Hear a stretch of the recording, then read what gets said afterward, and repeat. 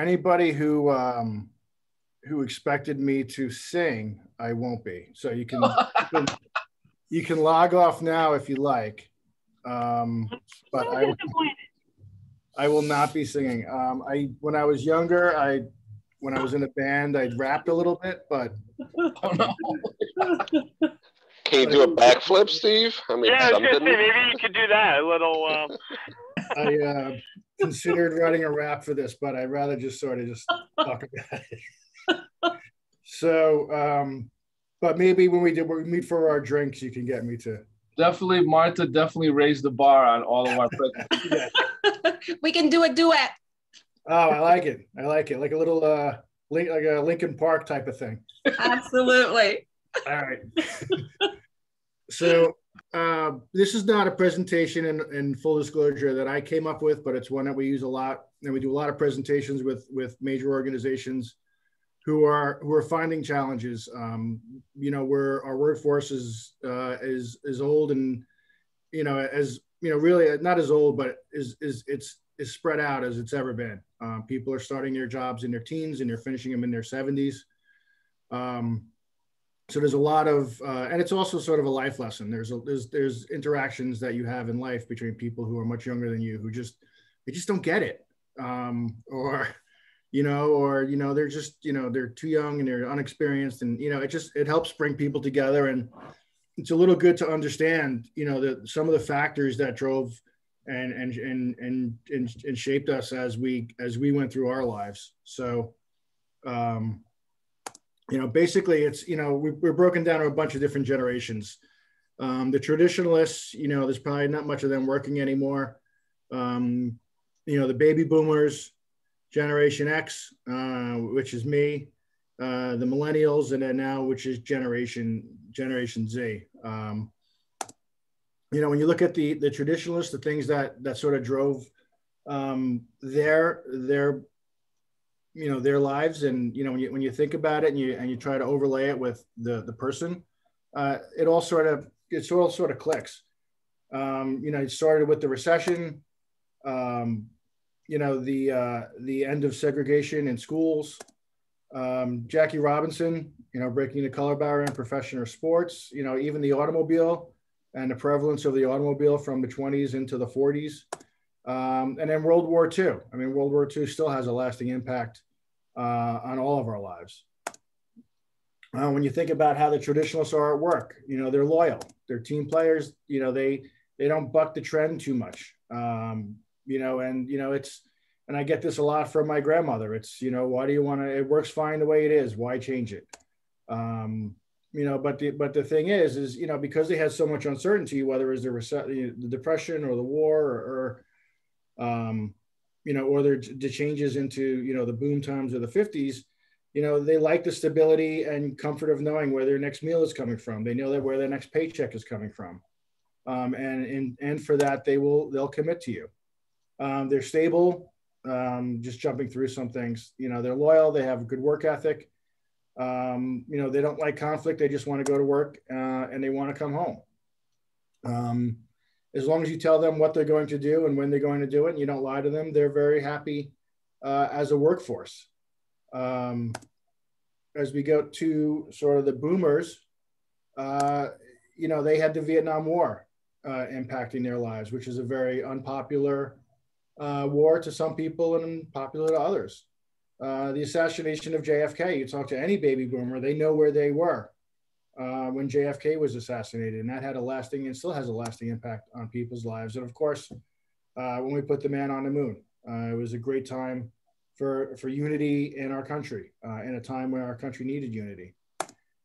The Civil Rights Movement, that's a picture of Woodstock, and then the Civil Rights Movement of the 60s, the marches and the advancements in those areas. And those are still sort of traits when you think about baby boomers, they carry with them today.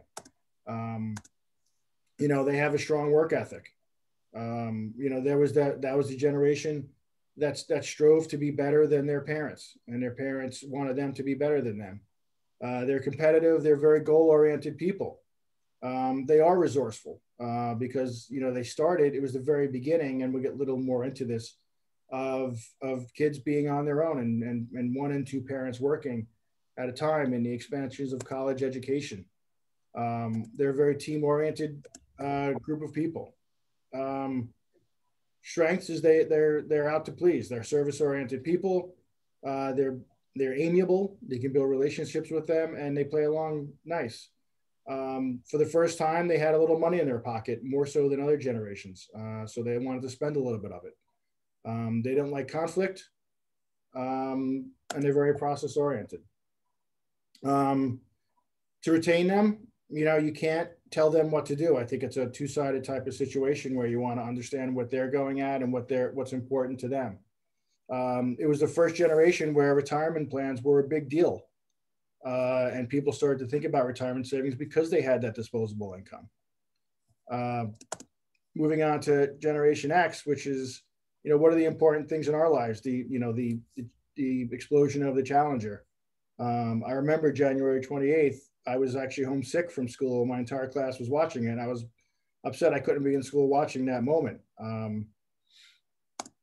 The dot-com bubble was what started for this generation back in the mid to late 90s.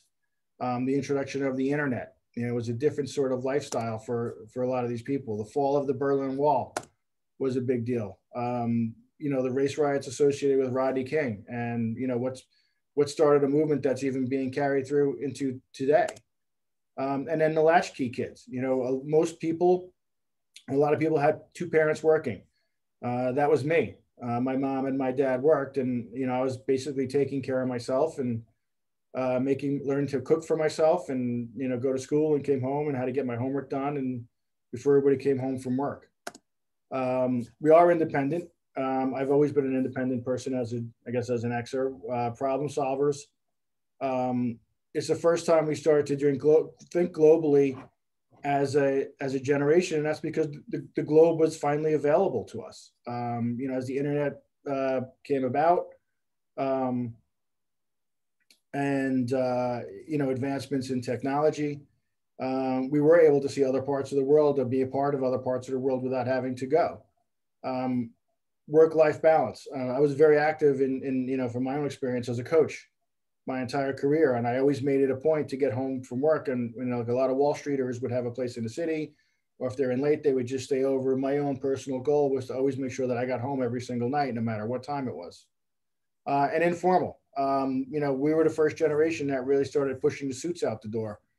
Again, in my own experience, I haven't worn a suit since 2002.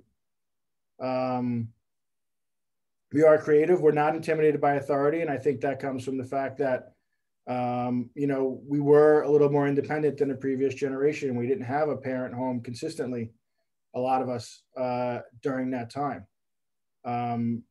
As a challenge of impatient, I am number one person in the world who's impatient. I want everything done now. I want it done. I am extremely type A in everything that I do. I don't know if I agree with cynical. But I think everybody and every generation has a high degree of cynicism in their time. Attract and to retain people.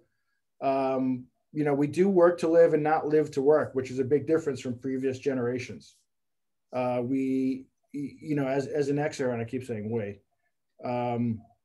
we have the disposable income to do more things. Golf has grown, boating, hiking, fishing, working out has become a big part of people's lives. A lot more recreational activities became introduced to our generation. Other generations really didn't have the time or the resources to do. We all had this sort of upward mobility type of views in our lives too, where, and I know, at least again, going back to my situation, I'm sure it's the same thing with a lot of you. Your career path was, if you wanted to be successful, went from high school, you had to go to college. And then after college, it's always a master's. And your level of education in a lot of people's minds would ultimately define where you ended up on the success spectrum.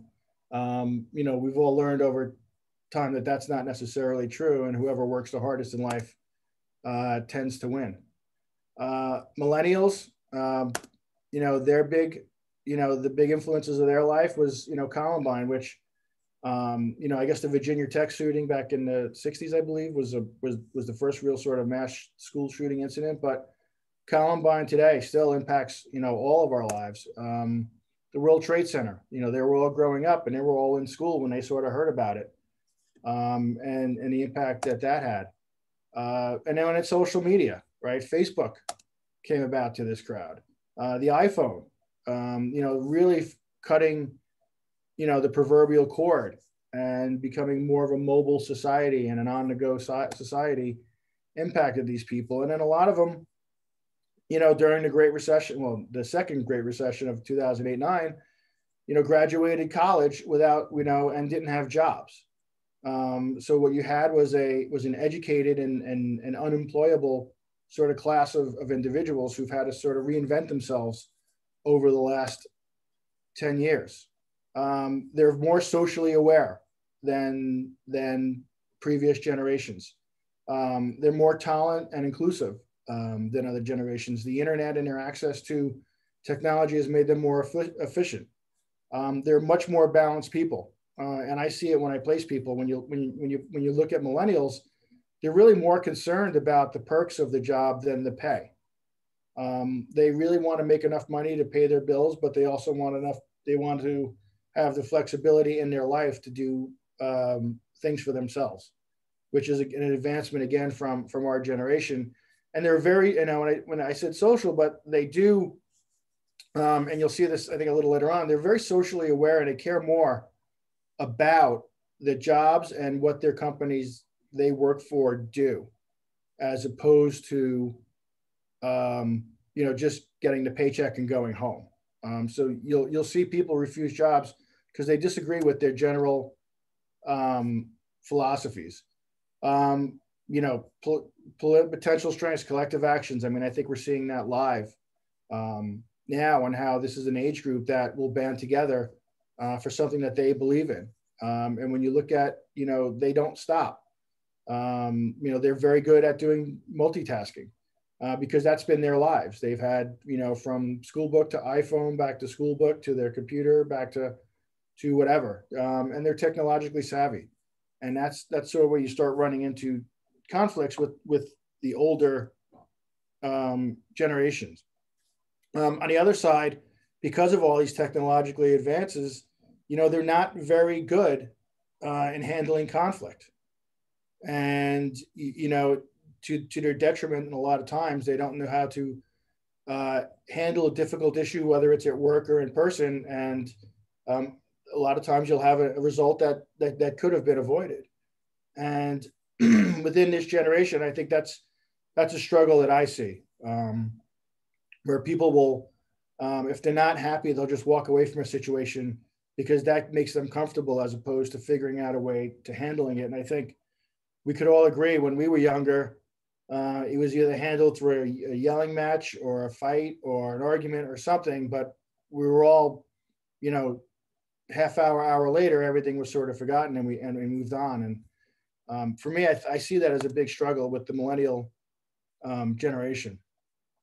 They want the ability to grow within a company, and if they don't see it, they'll leave. The millennials and really, especially the Generation Z, are very, they're the least loyal of all the generations to a company. They will move. Statistically, they move more, and they change jobs more. They're not concerned with creating a long-term 15, 20-year existence as much as the companies think they are. They just don't. So to do that, they need their mentors. They need people to guide them along the way. This flexible work schedules, if anything came through in the pandemic, is that this is something that they love and is going to continue to be a thing going forward. However, it worked. A lot of companies have been able to make work from home work. They've been able to make, flexible hours work. And when you look at you take a Lockheed Martin who owns Sikorsky right now, their work schedule is, you work 10 hours a day, Monday through Thursday, and you're done for the week. And those 10 hours don't have to be conventional. You can do 3 in the morning, 3 in the afternoon, and 4 at night after the kids go to bed. as long as you complete your task at hand. And that's something that the technological improvements that they're comfortable with are, their generation is best to really sort of grasp and grow with. And Generation Z, you know, they don't really have a lot of big moments in their life. I think their moments are just beginning. You know, they're really the next generation of ours. They're my kids. My oldest was born in 1996. He's a welder. And, you know, they're sort of forging their own interests and what's important to them. The one thing is clear is that they don't have to be in Fairfield, Connecticut anymore to live. They can be anywhere they want. They can work anywhere they want. They can have a job in New York and live in Texas. It's a much different world for them. And you know, they're very tech savvy. Everything with them is snippets and social media.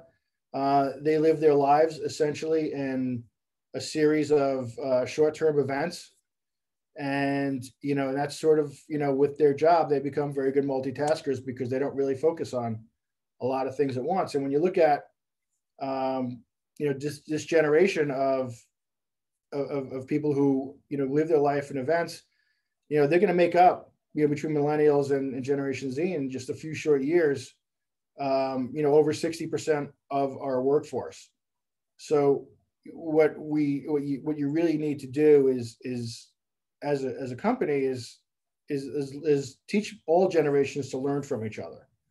I think they all have something to add, and I think, you know, the nose to the grindstone work ethic of the boomers and Gen X is something where the millennials can teach the millennials and Gen Z, and when the tech savviness and the ability to do your job, but you don't have to be at a place to do it, and to enjoy life a little more is something the millennials and Gen Z can teach the older generations. And, you know, I have one company who does it very well. I have 3 people who are working there who are between 69 and 74.